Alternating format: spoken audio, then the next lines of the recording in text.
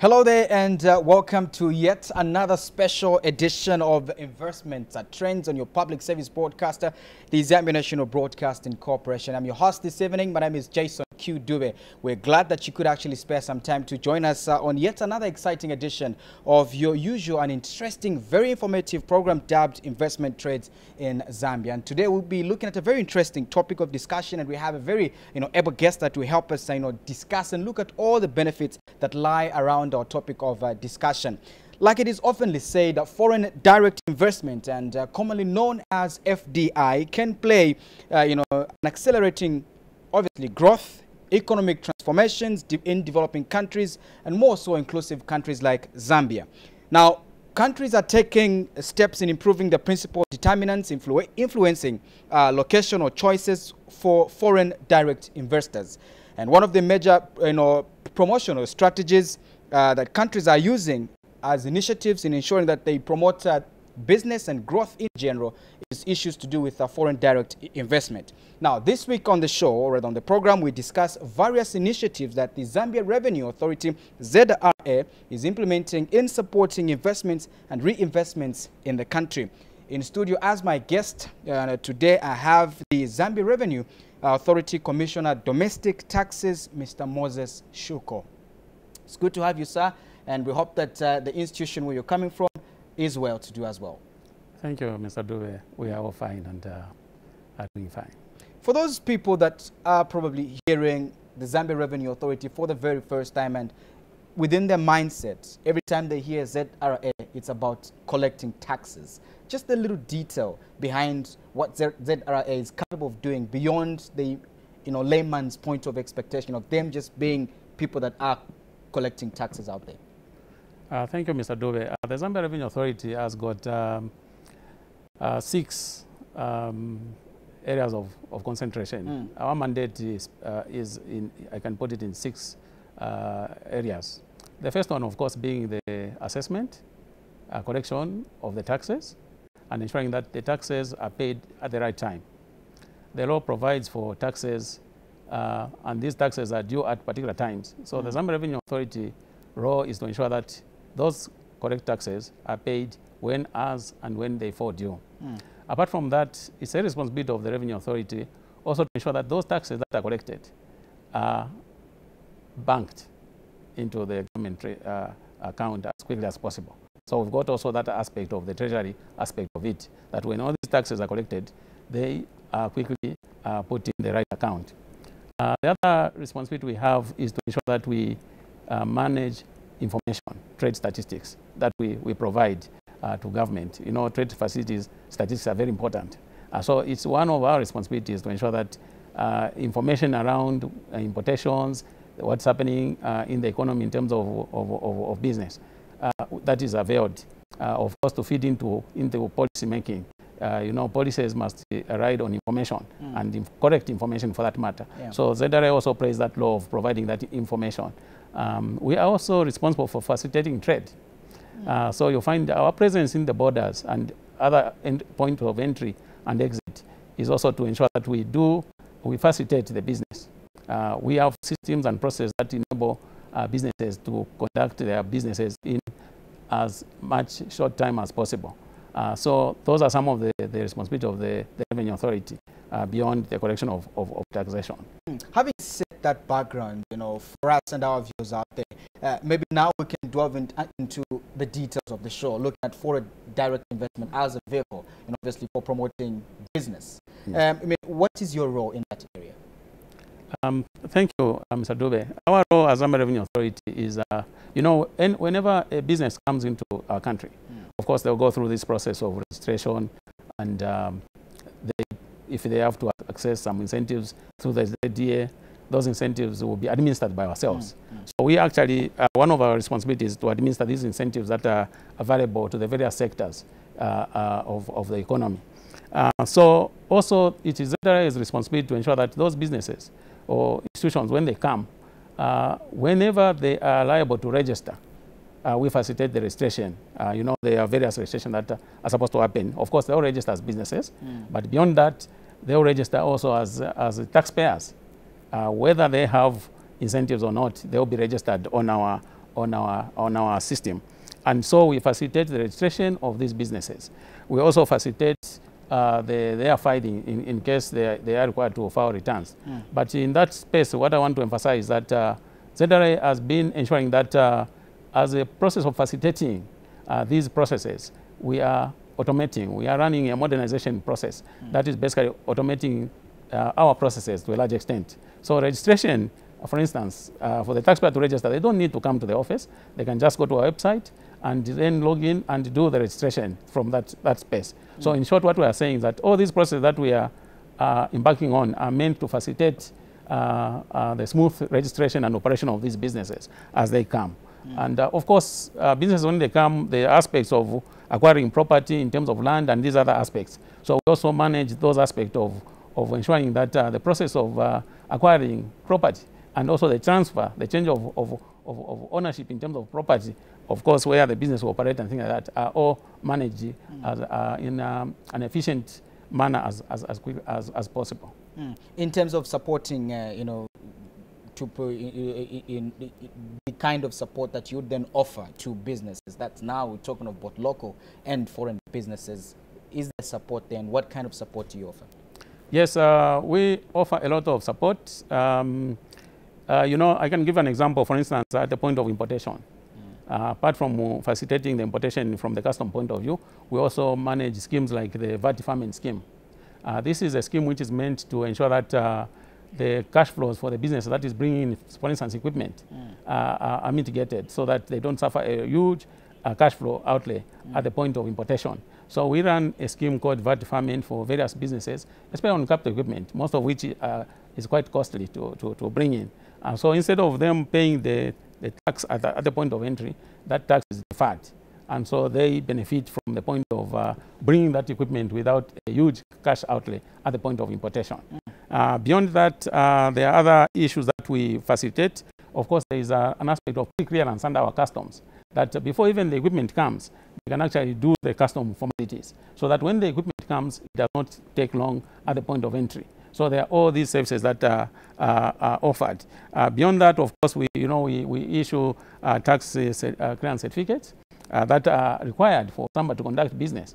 So that process also is provided by ourselves, and we have automated all these processes so that we can issue them as quickly as possible and ensure that the businesses settle as soon as they can and begin to operate. So basically, it's all that you've outlined, it's all about, you know, allowing the business to settle in. In an event of reinvestment, what happens? Any support that you provide for these businesses? Yes, in fact, what happens for most businesses, the existent ones, if they want to, for instance, reinvest, get some more reinvestment, some of them, of course, they will even access other incentives around the new investment.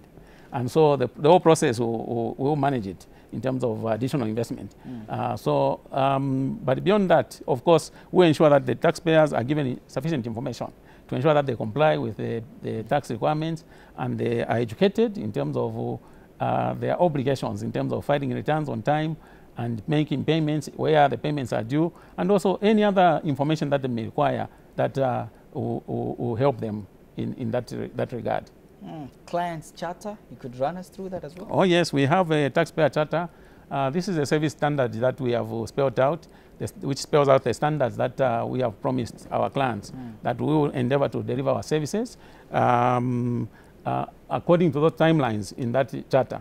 For instance, we have business registration, taxpayer registration. We are now working with a standard of 48 hours. Tipping registration, the same. Of course, I know currently, because of the backlog, which is happening because of a lot of people coming in to register for the tipping because of the deadline in December, of course, there's been that backlog. And so it's taking a bit more time than the 48 hours. But ideally, in a normal circumstance, that's basically our standard, that you apply today, by the end of 48 hours, you'll get all your certificates and those things. We've also got other issues that we have spelled out there in terms of service delivery. The VAT refund, of course, the standard is 30 days from the time of lodgement.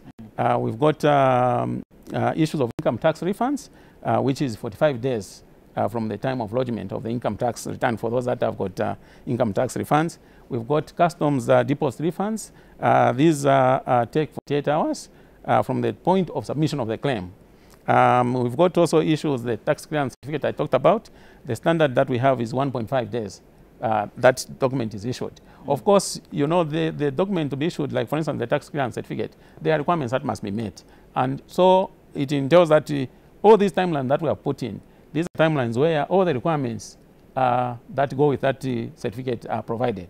And so we've got other service standards, for instance, like response times to our correspondence and all those kind of things. The time that will respond if you, for instance, sent in a letter to inquire about anything else. So there are those standards that we have in our taxpayer charter, and it's widely shared. And periodically, independent party go through to see how we are performing against that standard.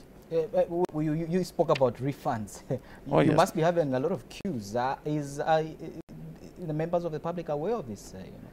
Yes, members of the public are aware. You know, there are various types of refunds. There are VAT refunds, there are pay-as-you-earn refunds, there are like the customs deposit refund I talked about. Yeah, so different categories of clients who basically pursue those ones. And because of automation, so these claims are lodged in electronically and then processed from the back office. And then, in fact, we pay refunds in terms of transfers, bank transfers. We don't pay cash for refunds. So that process, you don't need to come and queue at our office for you to wait for a refund. What you do, you provide your details.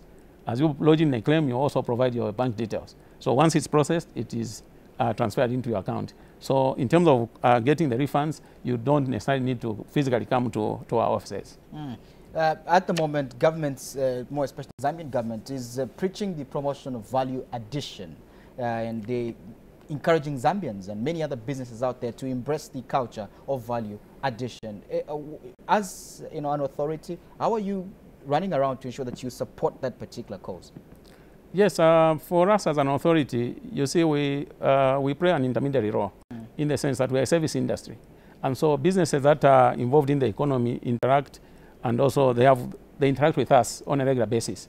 So in terms of from looking at it from the point of value addition, one of the things that we endeavor to do is that the services that we offer are value add, and also ensure that they are offered with as minimal cost as possible. Okay, you know, a cost to business is something which slow down investment. So what we try to do is to ensure that we cut that cost continuously up to the level that we can, as much as we can. We don't want taxpayers to leave their offices and come and queue in our premise, because that is lost time. So in terms of supporting that value add, the issue is that the processes, the services that we offer ourselves are managed in such a way that they have reduced less cost. Okay, so all these processes that we are trying to undertake, initiatives, are meant to ensure that we facilitate an environment where business costs are reduced. The cost of doing business is reduced, and as you know, almost every business interacts with the tax authority, and they access various services. So if they are going to spend a lot of time at the revenue authority, then it entails that their costs will go up. Okay, so from the point of the Zambia Revenue Authority, of course, in terms of those businesses that would require, for instance, refunds, we are processing, ensure that we process the refunds on time, and so that the business can move on. Yes, it's very exciting to know of all the developments and all the efforts that you are putting in place to ensure that there's efficiency, more especially in the rest, to embrace the aspect of value addition. But one would be wondering, is it mandatory that all investors, for instance, that come into the country that want to register, do they have to register with the authority, regardless of what kind of business line they're in? Yes, all businesses that intend to operate in our environment, there is a requirement for them to register. But of course, that requirement will arise at different points. For instance, if somebody is coming in just to, or for instance, gather information, at that point, they are just probably doing due diligence. At that point, obvious registration will not be necessary. But once they have determined that they want now to begin to operate within our space, of course, they are required to register with us. And the various categories of business will be required to register for different tax types. A small business, for instance, will be required to register for turnover tax. The business that has projected turnover of 800,000 and above, it will be required to register for VAT. A business that is going to employ workers, that will be required to pay as we earn. Of course, we'll have to register for pay as we earn. So depending on the kind of business and the levels businesses will be required to register at various points. Yes. Just recently, we heard about the amnesty, I mean, and the figures that you were, as an authority, you know, releasing out to members of the public were quite very good figures. It seems as though there were a lot of people that turned up, and you managed to raise up the numbers as well. What's next, you know, from that end? The amnesty, I'm sure, I mean, it should... Yes, the message is, as we indicated when we were running the amnesty, that we were trying to give businesses, after observing that a lot of them had actually accumulated huge penalties on account of non-filing of returns, non-payment or delayed payment of their taxes. And so these amounts had risen to a point where it was almost impossible for most businesses to actually manage to pay for those huge penalties. So the amnesty was meant to give businesses a fresh start, okay, so that they have relief of 100% in terms of interest and penalties, of course, on condition that they settle their principal amounts. And of course, the amnesty provided that you either settle as a lump sum, and then you immediately get the waivers on interest and penalty, or you schedule your payment plan to, initially it was up to 31st December, but of course the minister extended up to June 2018. So those businesses that settled the amounts at once, of course they got the waivers. Those others that decided to schedule their payment plans, it means the waivers will drop at the point of paying off the principals. But beyond the amnesty, our message still stands that we are going to step up enforcement in all areas in terms of registration. For those that are supposed to register and they are out there not registered, we will follow them up. For those that are supposed to be filing returns and they are not doing that, those will also follow up. For those that are owing, for instance, they have filed returns and they are not paying the amounts that are due, those ones, our debt collection will move in that space. Of course, there will be enhanced audits, and depending on the sectors that businesses are, various interventions will be put in place. But of course, we'll still continue to run the awareness as well as the education, so that the public and the businesses out there are knowledgeable about their obligations. And we'll support those that want to voluntarily disclose whatever they may have. So we also encourage voluntary disclosure, while at the same time we are stepping up the enforcement. Yeah, I mean, this is very, very interesting stuff that you're doing behind the background to ensure that there's more people getting on the grid. But there are people that could have perceptions such as that, look, the moment I get myself on the ZRA radar, it means that for instance, my business, they would claim my business is too small. I cannot afford, you know, to be paying this amount, you know, to the commission. What message do you have to them? Yeah, the message I can have for them is that, you know, the Zambia Revenue Authority collects only taxes that are due. Okay? And according to your earnings, the tax will be in proportion to what you should pay. So whether you are a small business, you are going to pay the amount that is due as a small business. Yeah. Okay? So if you are a medium business, the taxes applicable to you will be appropriate. So now, if you are a small business and you are hiding, you don't want to pay those small taxes. Over a period of time, those taxes will accumulate and they'll become a huge amount. And so that when you are discovered at that point, the chances of survival or continuing in business become slim. So the point is that when you are small, you are encouraged to come through. We will educate you, we'll give you the information, and there's no need really to hide and fear, because the only tax that will be due from you is the tax that the law has provided for. So for small businesses, I remember I talked about turnover tax. Yeah. For instance, a person selling at the market or in the street on a stand, they pay base tax. And base tax is a flat amount per day.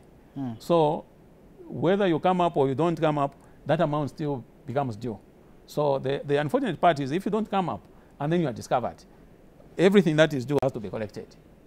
Okay, now that will become, if an amount has accumulated, if for instance you are supposed to be paid 1 kwacha per day, and you stay the whole year without paying, that amount accumulates to 365. You stay 3 years, that your amount grows. So it will reach a point where it becomes a huge burden on the cash flow of a business, and it may threaten the survival of such a business. So my message is to encourage those businesses that they should come up.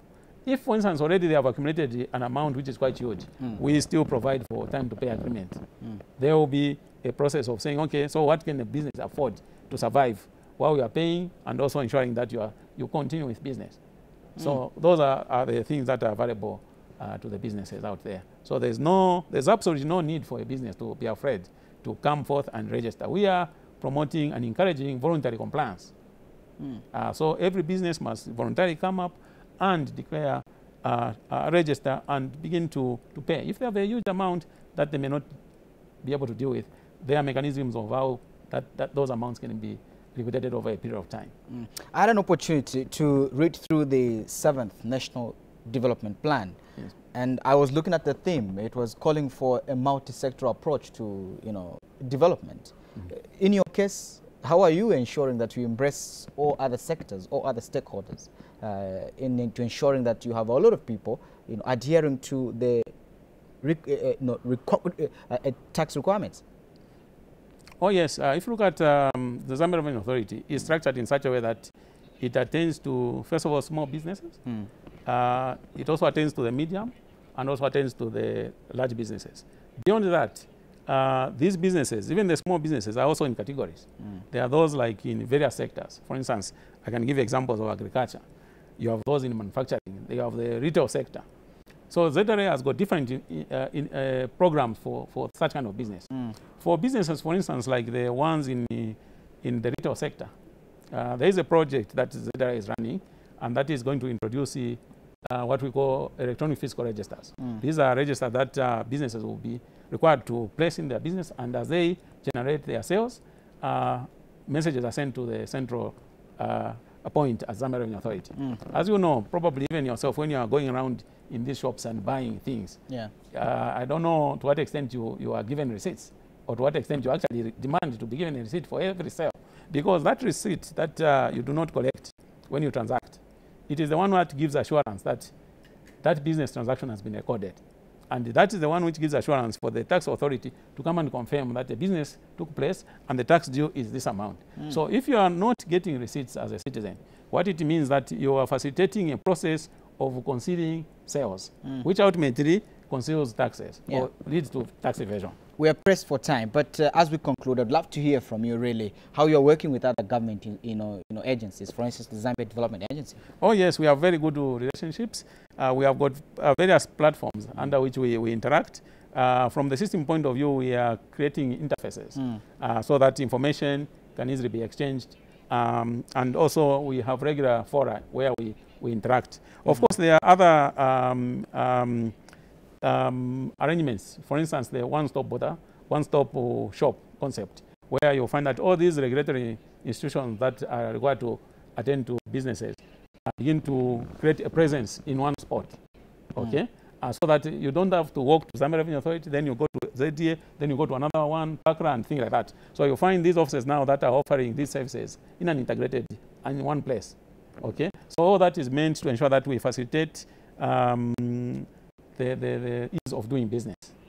So ZRA is also involved in a lot of projects that entail working with other institutions, and also ensuring that most of our institutions begin to automate so that we can offer a good service and cheaper service to the public. Mr. Moses Shuko, thank you so much for finding time to be with us on this special edition of Investment Trends tonight. The pleasure is mine. Thank you very much. Thank you so much. So there you have it. I was talking to the Zambia Revenue Authority Commissioner Domestic Taxes, Mr. Moses Shuko, who's just highlighting really, what they are doing to ensure that they are abreast and up to touch with all that is happening regarding foreign direct investment, and ensuring that they are also playing a pivotal role in supporting the idea of value addition and ensuring that each and every person out there that's running a business is paying tax, and at the end of it all be able to contribute effectively to the development of our country. My name is Jason QD. Until we meet again next time, it's bye-bye for now. Keep watching your public service broadcaster, ZNBC.